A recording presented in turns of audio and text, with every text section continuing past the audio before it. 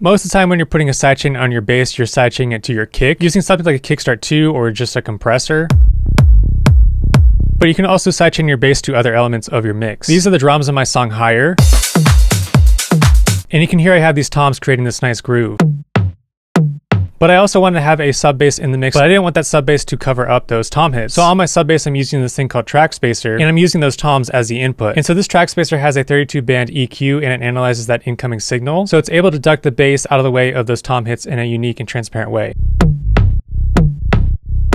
I'm also able to use this low cut filter and also a high cut if I want to, so I can maintain the sub bass frequencies when the tom hits.